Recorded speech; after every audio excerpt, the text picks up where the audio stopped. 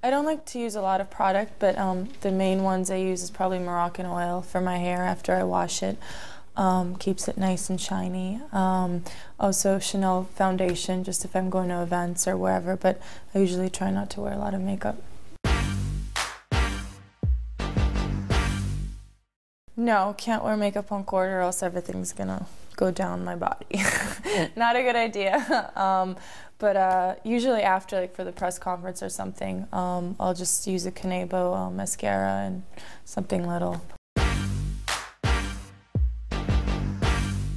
The best makeup is a hat to cover everything, but usually I like Kanebo products, so I use the Kanebo concealer pen or just a little bit of lip gloss that's just very natural.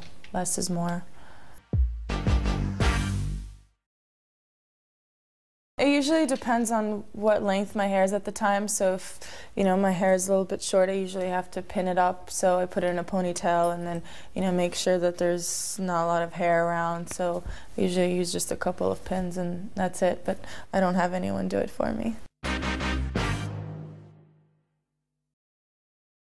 I'm very bad with protecting my hair, but I do use sunscreen.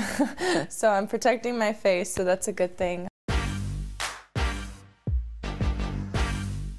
I do a lot of stretching. I cool down on the bike for like 20 minutes. I do a lot of, I travel with a physical therapist, so he usually, works on, parts of my body that are either sore or tired or that need help or that are injured. So I spend a lot of time on the massage table, and although it sounds very relaxing, it is not. But that's pretty much it, and then have a good dinner, and then, sleep is also very important because that's a big part of the recovery process.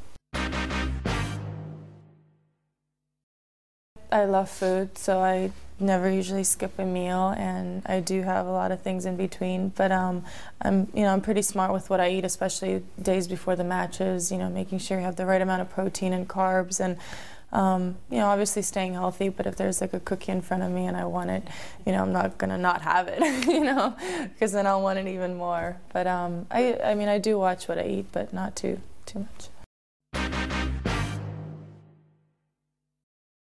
Because I spent the first 7 years of my life in Russia, I got really accustomed to the Russian flavors and of all their traditional dishes. So we had a lot of soups and a lot of different salads and stews, and so still when I have that to this day, that's kind of the yummiest food for me.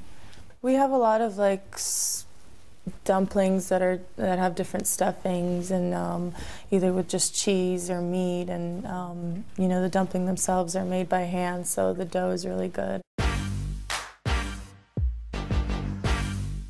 Yeah, I love sweets. It's kind of an issue. But I love red velvet cupcakes and chocolate and caramel and everything that's not supposed to be good for you.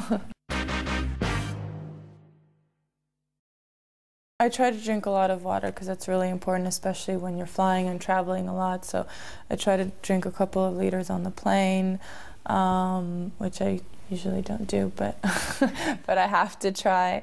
And then during practices, it's very important to stay hydrated, especially when we go to warmer climates. So it's a big part of my hydration, yeah.